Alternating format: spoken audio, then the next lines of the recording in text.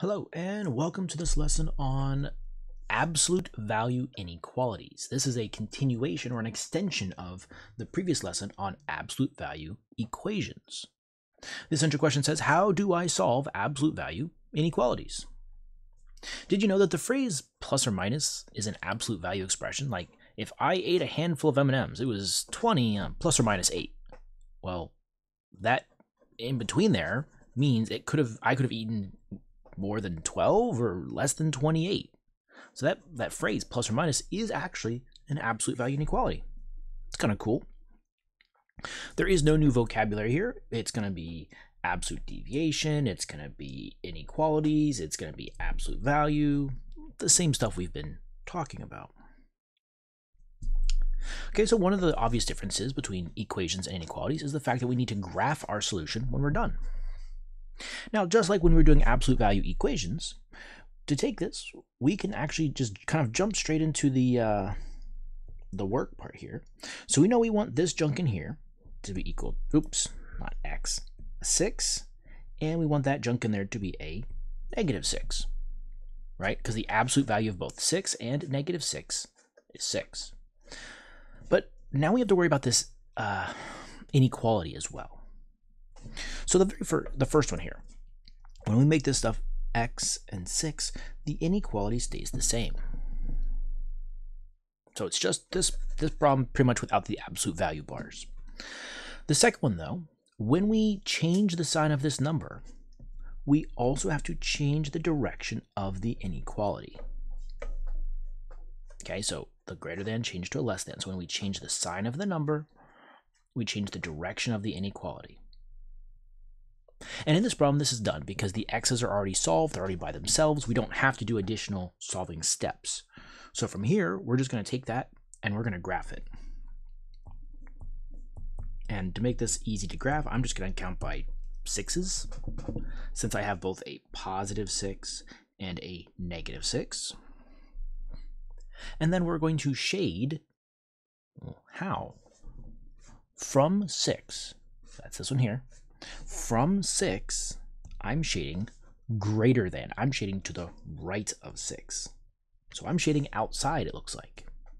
From negative 6, I'm shading less than to the left.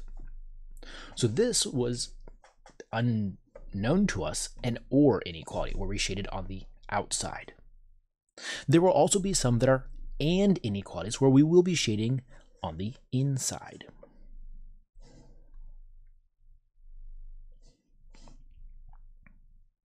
Letter B. So we want the stuff inside here to be a 0.5 or a negative 0.5. The first one, everything stays the same. The second one, when we change the sign of the number, we also change the direction of the inequality. There was nothing left to do here. There's no more solving needed. So at this point, we're just going to graph 0, 1, negative 1. That puts 0.5 at this dot here and that one there. Both of these do get solid dots. And the shade. From the positive 0.5, I'm shading less than. My first thought is this is going to be an and. It's going to be in between. But let's check it. From the negative 0.5, I'm shading greater than. And indeed, it is in between. It is an and inequality. And you can double check that this works. I mean, you could plug in anything inside here and it will work. If you plug in anything outside, like if I plugged in 1 here, I'm trying to zoom a little bit. There you go. If I plugged in a 1 here, absolute value of 1 is 1. 1 is less than or equal to 0.5? No. But if I plugged in like 0.1 or negative 0.1, negative 0.1, the absolute value of negative 0.1 is just 0.1. 0.1 is less than 0.5? Yes. Okay, so we have our and or inequalities back. We have our absolute values back, where we separate it into the two separate inequalities. The only thing that's different is when you're changing the sign of the number, when you're making it the negative, you also change the direction of the inequality. Okay, I did too. You do too. Go ahead and pause the video and do these two right now. When you're ready to continue, hit play and we'll go through it together. All right, so the first one should be, oopsie, a 4 and a -4. Boom, boom. So that gives me x is greater than 4 and x is less than -4. And I'm going to graph that. 0, 4, 8. -4, -8. So I'm counting by 4s. This works well when it's the same number on both sides. Both of these do get hollow dots. And as far as the shade, from +4, I'm shading greater than, which is to the right. From -4, I'm shading less than, which is to the left. So this was an OR inequality.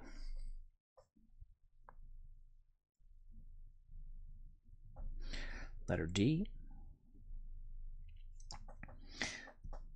When we separate it out, the x could be 2, the x could be a -2.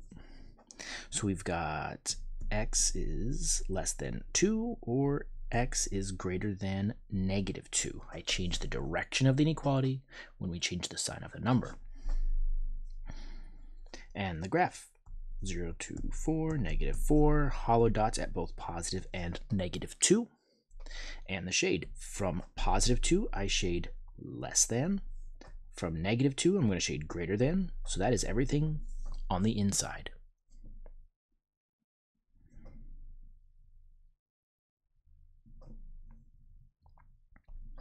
Okay, let's ramp up the difficulty. So we've seen the easiest, the simplest problems. Let's get a bit more difficult. So here, if there was anything on the outside of the absolute value, I would get rid of those things first, like the next problem we're going to do. We're going to have to get rid of that 3 first. But in this first problem, there's nothing on the outside of the absolute value we have to worry about. So we're just going to take it and separate.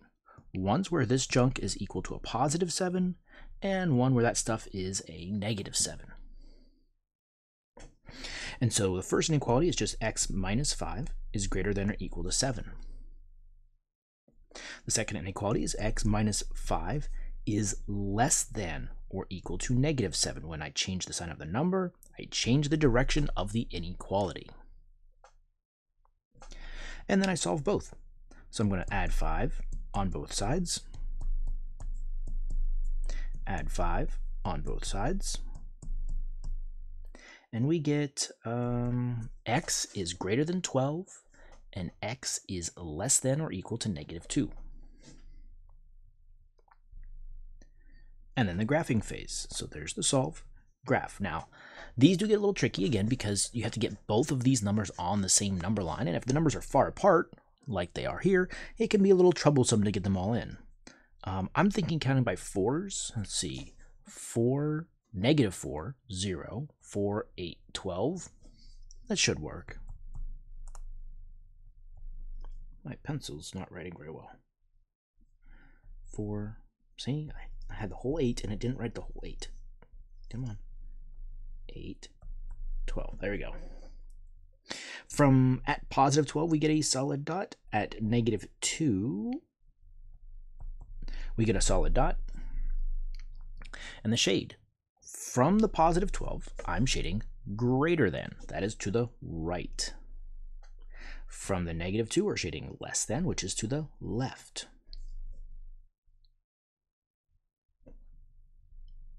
So nothing really terribly different out of the ordinary going on apart from that piece of changing the direction of the inequality when we change the sign of the number. Okay, letter B. So we're going to, first, we're going to have to get the absolute value by itself. So I'm going to subtract 3. I'm going to get rid of that piece on the outside. So absolute value of -4x minus 2 is 6. Oh, I put an equal sign. I don't want an equal sign. It's not equals. It's a less than. Okay, now I can take this and separate it into the 2 separate problems. One is where this junk inside is set to a +6, and one is where that junk is set to a -6.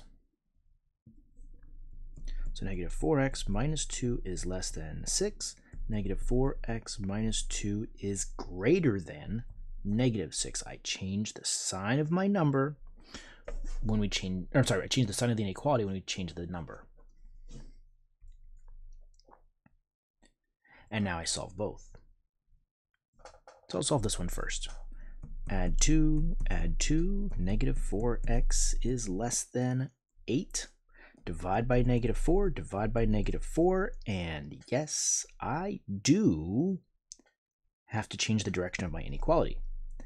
X is now greater than negative 2. I divided by a negative. I changed the sign of the inequality, the direction of the inequality. And the same thing is going to happen here. When I add 2 to both sides, I'm going to get negative 4x is greater than negative 4. When I divide by negative 4 on both sides to cancel this out, I'm going to divide by a negative, which is going to change the direction of the inequality. So that's what I'm going to work with. That's what I'm going to graph.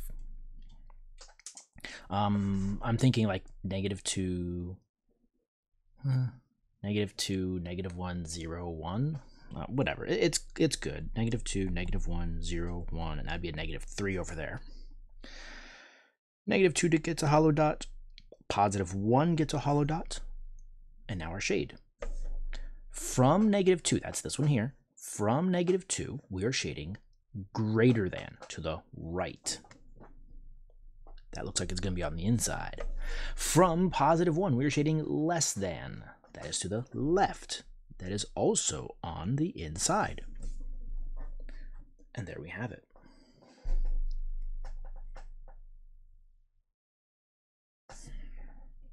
Okay.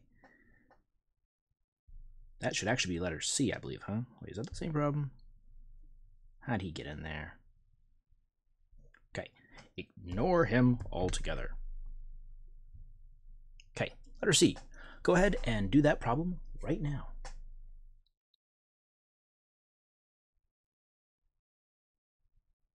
All right, let's see.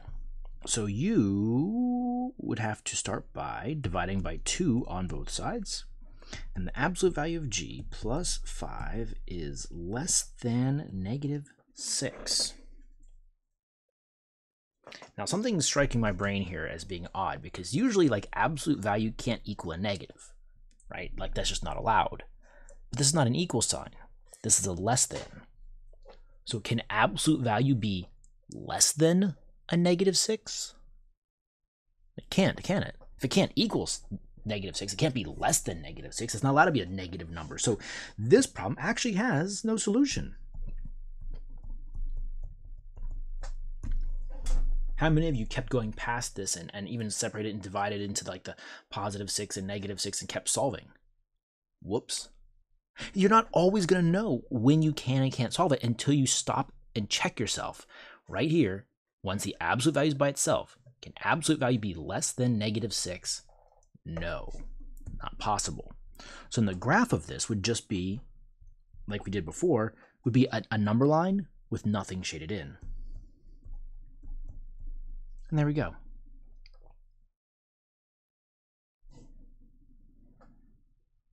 All right. Go ahead and quickly pause and try these 3. These should be very quick and easy to graph and solve. Okay. First one is going to be x is less than or equal to 8, and x is greater than. I should probably do this the right way. I'm trying to do it quick, and I should just do it right. X is greater than or equal to negative 8. So that stuff is 8 or negative 8.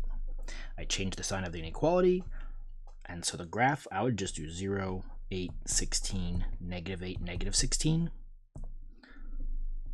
Both got solid dots, and the shade would be from positive 8, we shade inward.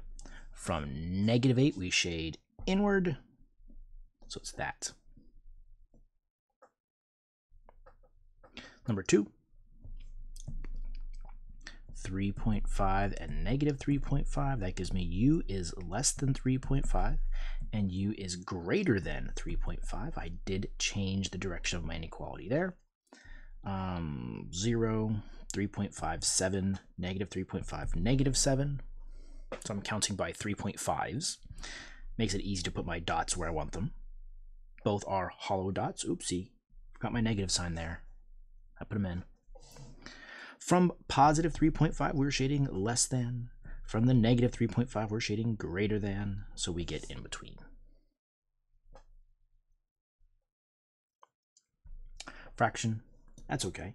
V is less than 2/3. That's greater than. And V is less than negative 2/3. I change the sign of my inequality. So now 0, let's just do 1/3 and 2/3. Negative 1/3, negative 2/3. Should be fine. Both the 2/3 get hollow dots. Shade. From positive, we're shading outward. From the negative, we're shading to the left, less than, which is also outward. So there are those three. Very quickly done, not a whole lot to them. Okay, a few more. We're checking for proficiency. Are you completely understanding what's going on? So go ahead and pause the video and try these three right now. When you're ready to continue, hit play, and we'll go through it together.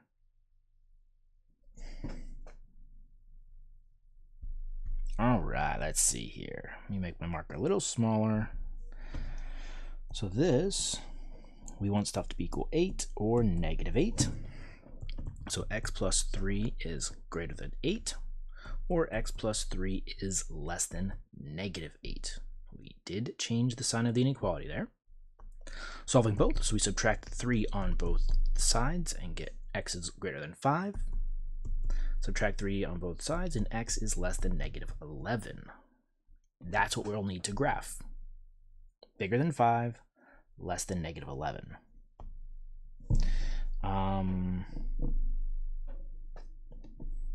Thinking I'm just going to count by 5s.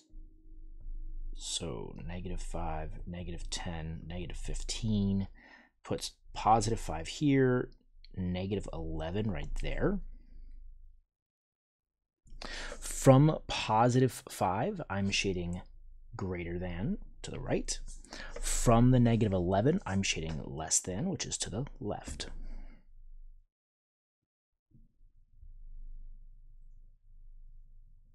Number 5. The absolute value is already by itself, so I don't need to separate it. So instead, I didn't need to get it by itself. So I'm going to start by separating, making this stuff set equal to 11 and a negative 11. So 2w minus 1 is less than 11, and 2w minus 1 is greater than negative 11. Change the direction of the inequality. Solve both. Add 1 on both sides. 2w is less than 12. Divide, and w is less than 6.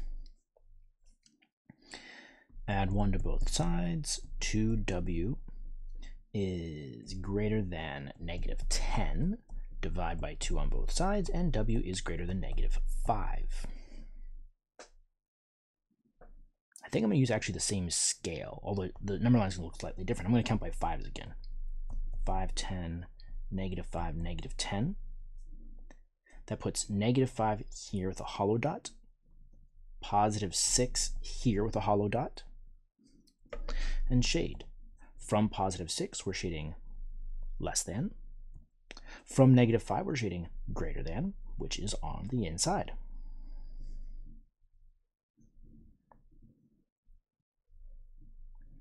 And last of these, number 6. Now this one, we do actually have to do a little bit of work to get this absolute value by itself.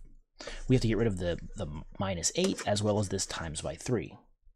So we're going to start by adding 8 to both sides. 5m minus 6 is less than or equal to 21. Divide by 3 on both sides.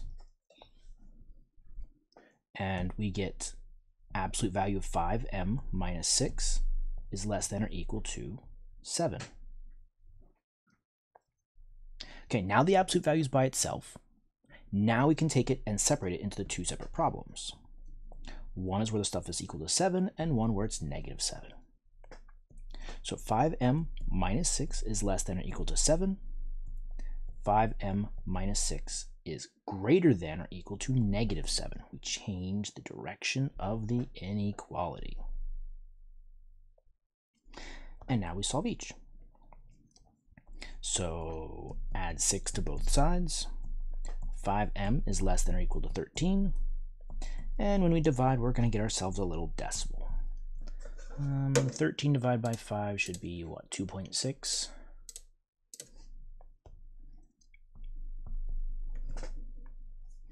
And on the other side, add 6 to both sides. 5m is greater than or equal to negative 1. When we divide by 5 on both sides, m is greater than or equal to negative 0.2.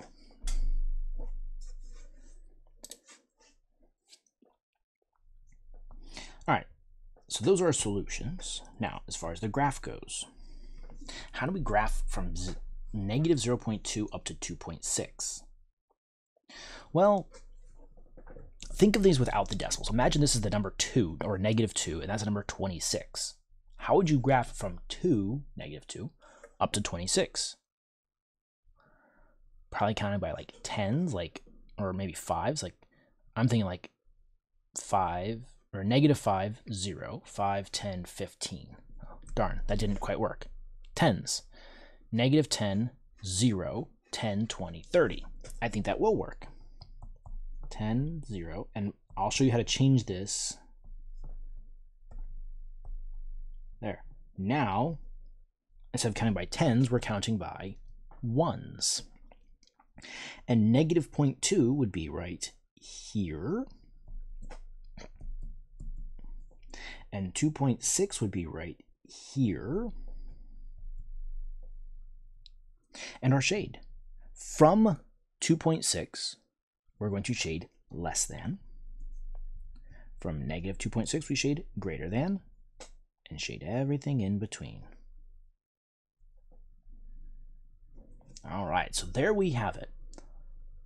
And now we've had a whole bunch of practice problems. Hopefully you are more familiar with this now, and you're really getting the hang of what's going on. You're recognizing the pattern from one problem to the next and the next. So application. So this comes down to that absolute deviation thing again. So in case you don't remember the formula was absolute value of x minus the given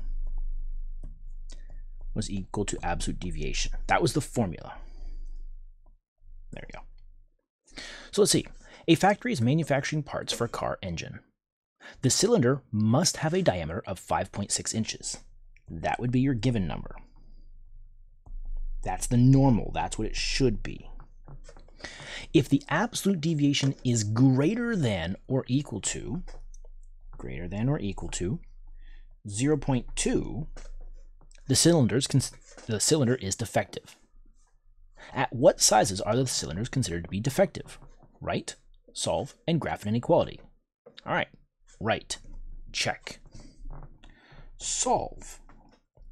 Well, actually, I'm going to shrink this down because I need space to work it. We're going to take this and break it into where this chunk is a 0.2 and where it's a negative 0.2. X minus 5.6 is greater than or equal to 0.2, and x minus 5.6 is less than or equal to negative 0.2, changing the sign of that inequality. Solve both. Add 5.6 to both sides, and x is greater than or equal to 5.8. Add 5.6 to both sides, and x is less than or equal to 5.4. And graph. So now we have, I'm going to put this given number, I'm going to put him in the middle of the number line. That's actually a pretty good bet because everything's kind of, remember that other number line we did the previous lesson, kind of you go up by a little bit and down by a little bit from the given number? Well, I'm going to put the middle number in the number line. So I'm going to put 5.6 here.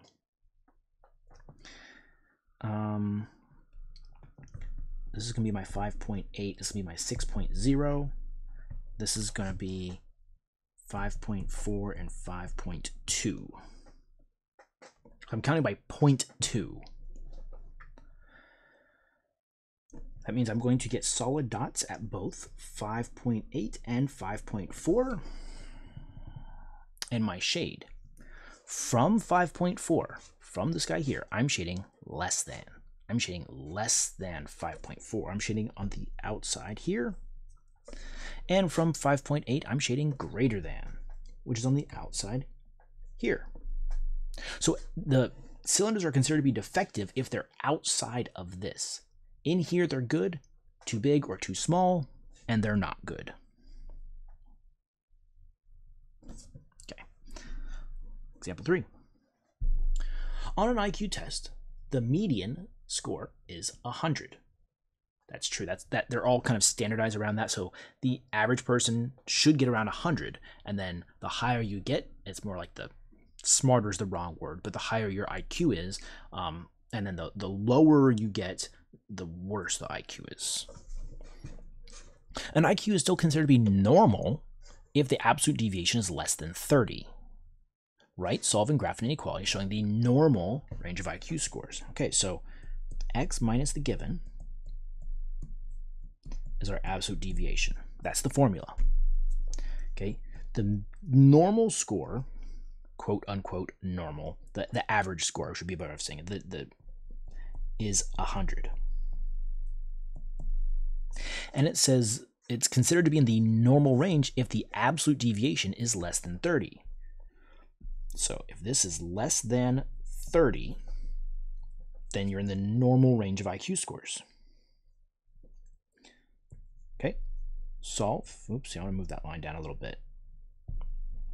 I didn't mean to erase it though. Oh well. So if this junk is a positive 30 or this junk is a negative 30,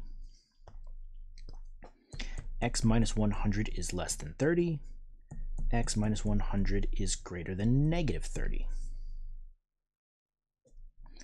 I add 100 to both sides, and x is less than, less than 130. Add 100 to both sides, and x is greater than 70. And you do notice I did change the direction of the inequality there. So the IQ is considered to be in the normal range if it's less than 130 and bigger than 70.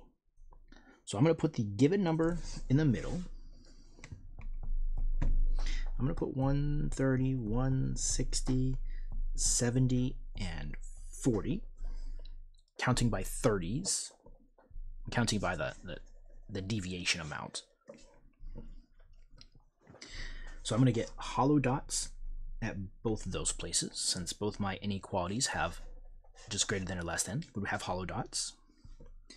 And we are shading greater than 70, and less than 130 would be everything in between here. So your IQ is normal if it's between 70 and 130.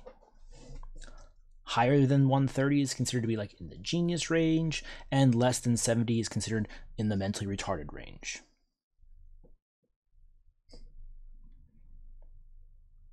Okay, this should be the last question. It is. So let's go ahead and have you try this. So go ahead and pause the video, read the problem. You'll need to write, solve, and graph the inequality. So pause the video, do it. When you're ready to continue, hit play, and we'll go through it together.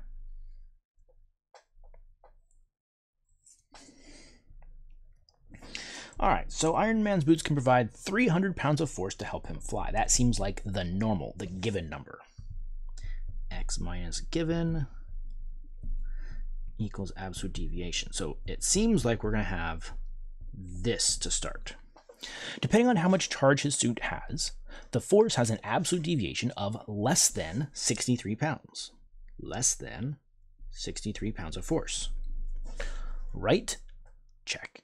Solve and graph the inequality. So there's my right. I don't think I'm going to have space for all this unless I shrink everything down. All right, so now this stuff should be equal to 63 or a negative 63. So x minus 300 is less than 63, and x minus 300 is greater than negative 63. I changed the sign of the inequality. To solve, we're going to add 300 to both sides. and x is less than 363. Add 300 to both sides, and x is greater than, I don't know, negative 63 plus 300, ooh, not that, 100 is 237. Okay, so that's how much force his suit can provide. And now the graph. I'm going to put 300 in the middle, and I'm probably just going to count by 50s. So I'm going to go, oops, 350, 400, 250, 200. So that's going to put our numbers 363 around here, and 237 around there. And our shade.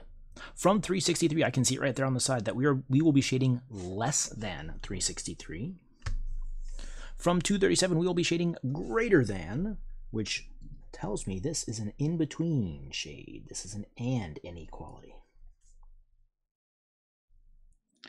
So there we have the problem.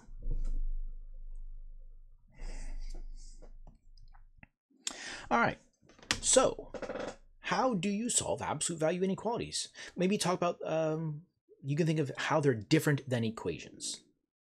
So go ahead and pause the video, get down a little summary, and then we'll continue when you're ready. All right, so the only differences between solving absolute value equations and absolute value inequalities is, well, they get a graph. That's a difference. You need to graph your solution. But also when you're setting up your two different equations or inequalities, the first inequality is exactly how we expect it to be. But the second one, when you change the sign of the number, you also have to change the direction of the inequality. Other than that, it's 100% the same. Oh, I lied. Minus, it happens somewhere. There was one problem that we did where you had to divide by a negative. I don't remember where that was anymore. We had to divide by a negative, and that gave us, right here, let it be. We had to divide by a negative, and that we have to change the direction of the inequality when we do that. Okay, so that's kind of normal expected behavior, but that's just another difference between equations and inequalities. Okay, so thank you so much for watching this lesson, and until next time, toodles.